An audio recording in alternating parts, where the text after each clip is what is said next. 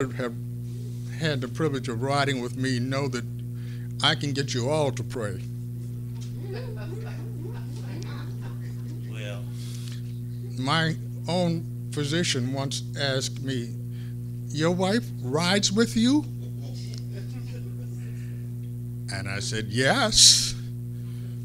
She drives, but I'm behind the steering wheel."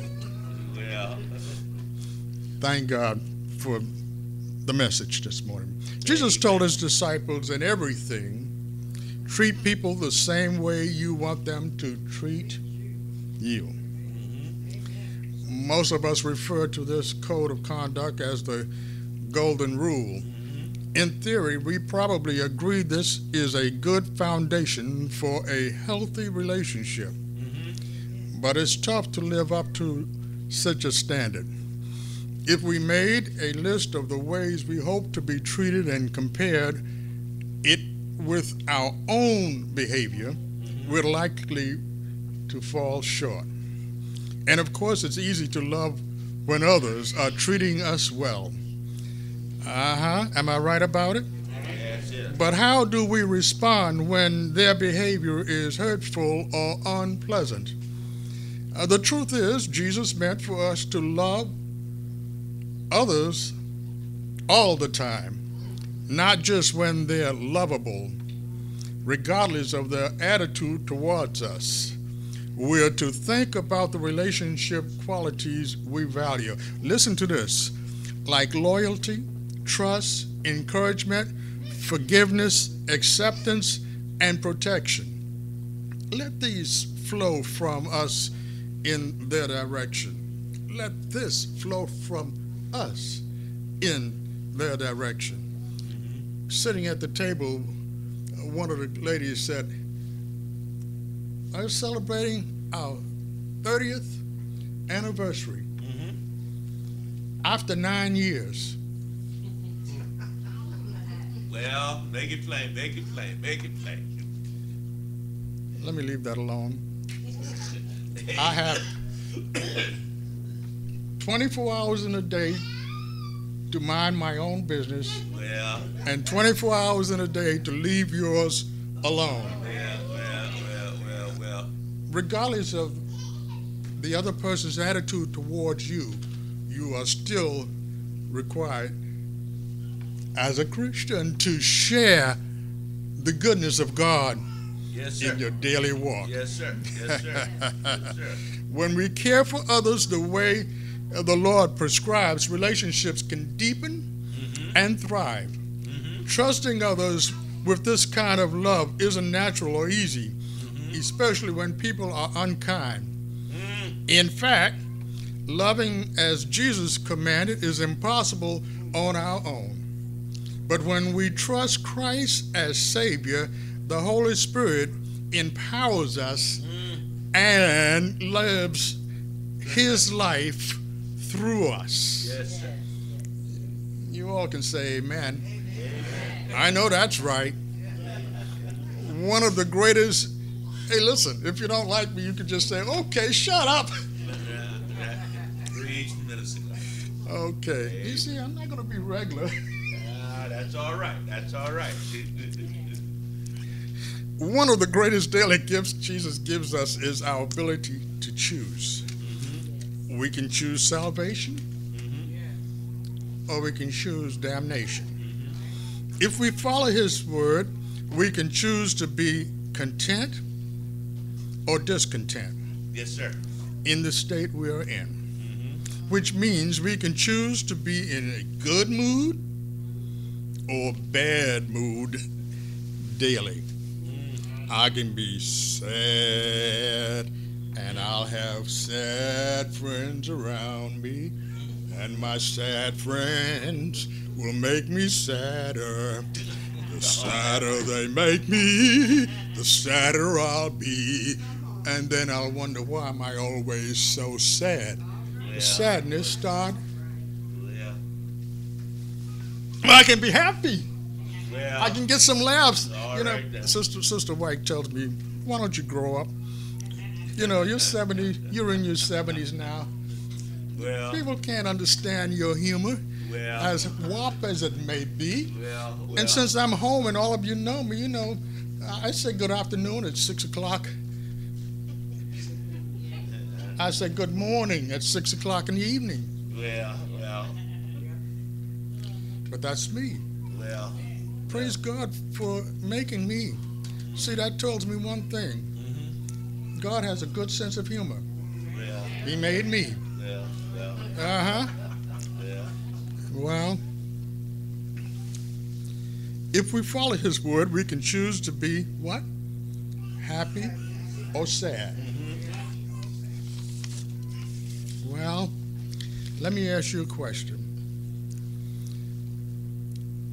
This particular day and time, I'm looking for the right word, not to sound political, but to stay on track. Our nation, that's not political. Our nation. This week caught me, and most of you, I'm sure, that listen to the news, wondering where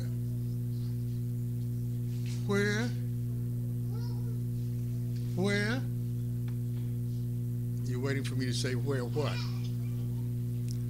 Where is America going? Lord have mercy. Lord have mercy.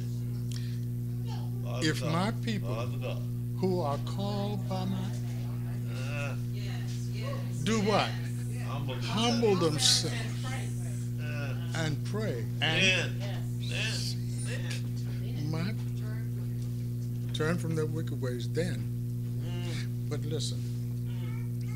So the thought, Black Lives Matter, having two police officers, son and a daughter, Blue Lives Matter. Well. But something else is more important than that. All lives matter. God's love.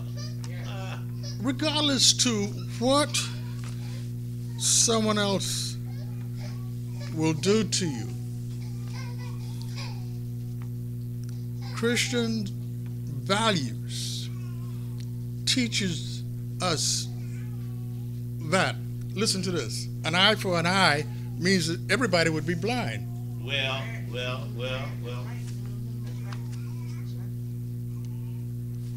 Am I right about it? Lord have mercy. We can choose to see an unfortunate situation at the end of our lives, or we can ask God to step in and take control and renew our joy. Lord, hear our prayers. I can be as sad as I want to be, but once I ask Christ to come into my life and to take control, many are the afflictions of the righteous, but the Lord delivered them out of just a few of them. How many? How many? Oh, I can't hear you. How many? So knowing that, no matter what comes. Now, somebody said, but I've been sick so long. I've been sick so long. I have no joy. Brothers and sisters, I have a sister-in-law with Lou Gehrig's. She can't feed herself. She can't even move her own electric wheelchair. Lord Jesus. And you know what she's saying? God is good. How are you feeling? All right now. I'm feeling great. All right now. Because I know that when this shell is empty, Well. I'll be up there. Well. Where the wicked will cease from troubling and the worry. I don't know if I'm saying everything right, but I'm trying to get the thought across. All right now. So who are we listening to? We can choose to trust Jesus or fret. For Scriptures tells us, woe to him who touches the Lord's anointed, and that the wicked will be snared in the work of his own hands. Have you made good choices today? Remember, the joy that he gives, the world can't take it away. No, no, no, no, no, no, no. Mm. You know, so somebody says, well, yesterday one of the ladies said, I have a prayer room in my house. Took me back to Sister Miles. Yes, indeed. Sister Miles, Sister Miles. If you don't know, Sister Miles, Get above prayer room. Yes, indeed. not only that, I don't know why these fellows don't remember her raising me. Well. I was only away 36 years, but that's another story. Right here in this building, Mother Miles would be a warrior. I pray for you every morning. Oh, son, I know you all have heard that. I pray for you every morning. You know, that prayer is something that you cannot deny. A life without prayer and without the Bible is without peace. Oh, I need to say that again. A word without prayer and the Bible is a life without peace. Some of you may have been here last Sunday. I got a little comical. I apologize. No, I'm not apologizing for the word. I'm apologizing for the comic that came out of me. No. But listen to this. Anybody remember the subject last week?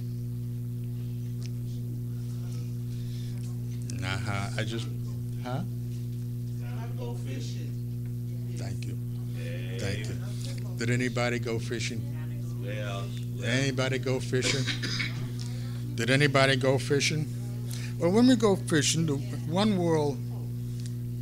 our world is upside down these days. We're hearing more and more about the madness that is going on in the world. I've already mentioned just last week we had killings of 2 young men by police officers. And a man who demonstrated in his web page and his Facebook his hate, admitted his hate as he was being talked to by the police, shooting 12 officers and 2 civilians and killing 5 of the police officers. Church, it's time to pray. It's time to do some fishing. Well. It's time to let the world know that Christ is still Jesus. Jesus all by himself. Jesus don't need nobody else. God is able. And wait a second. What can happen if we don't listen? Listen to what happened. My opinion. Listen to what happened. Come on, somebody ask me. What happened? What happened? Well, I'm glad you asked. In this time in which we live, I believe that there are so many messages that our young people are missing.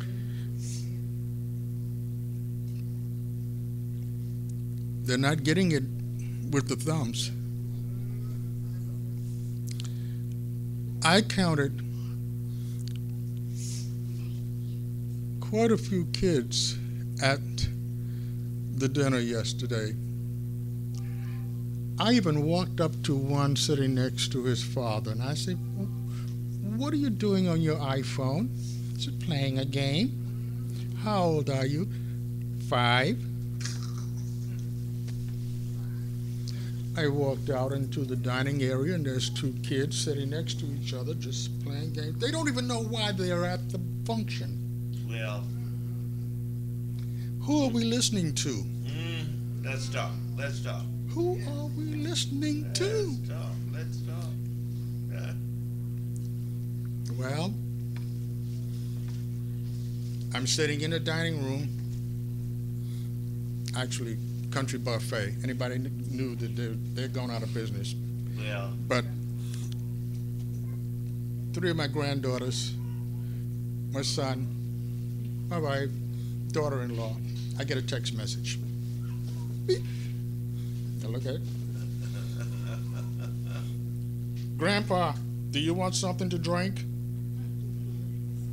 Ooh. Yeah.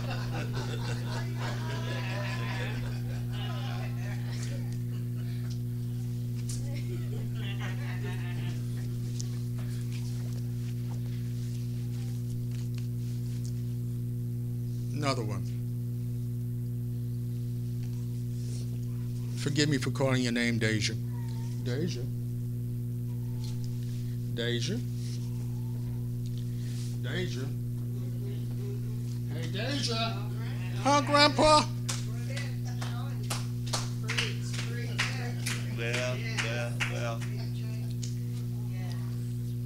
Well, I have a smartphone. Pastor has an iPad. Well. Many of you in the communication world. Thank God for you, because now you can watch the church on your iPhone, iPad, and all that good stuff. Well. But who are you listening to? God have mercy. God have mercy. So we met a practitioner yesterday, was talking to us for a few minutes, and she said, just Google me.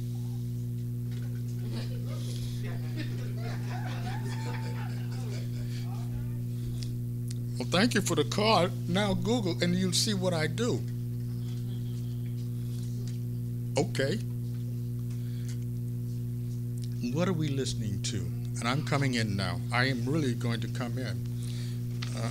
Pastor, I owe you a personal apology, and I'm opening up this confession directly in front of you.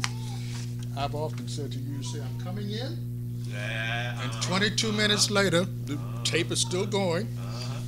So forgive me for putting it. But you brought it up in the pulpit. Holy Spirit. Praise the Lord. So did you. Yes, I did. But let's be honest, church. We need to talk more and more to our neighbors, our enemies. You know, when they come at you on your job or in your business, they come at you with hate. Smile. It's kind of hard to do. I worked for a manager one time that got so mad with me that he called me in the office. He said, "What's wrong with you?" I won't call his name, you do it. A minister. "What's wrong with you? Nothing I say to you make you mad." I said, "Why should it?" I said, "If it's the truth, I live up to it. If it's not the truth, I know you're lying on me." Well. Why am I going to get upset? I listen to the Father. He directs me. He gives me insight because I ask him, give me clarity of thought. Give me clarity of thought. So in saying that, I want to remind you that Jesus is the answer. Let's not go after, police department. Black lives matter, all lives matter. The message today should be, let's love one another. Let's learn how to talk to one another. Let's learn how to talk to God. Tell him all about your troubles. For I have a telephone in my bosom. And I can call him up anytime. I can call him up, and guess what? There's no disconnect. You know, the internet sometimes goes down.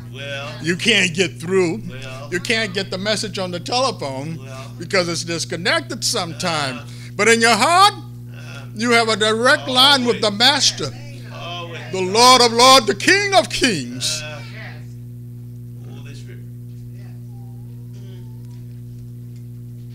Just as I am without one plea, but that thy love was shed for me. Let's all stand. And that thy bid bids me come to thee, O Lamb of God, I come. The preacher said, who are you talking to? God said, if my people who are called by my name